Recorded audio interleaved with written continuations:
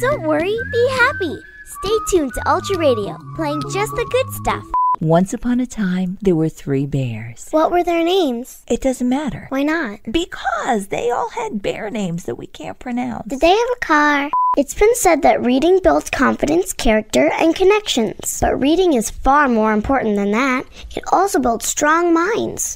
My dad said he was going to get me a toy. What kind of toy? A special toy called a Toyota. Why, here's my button, he cried, and he tried to pick it up.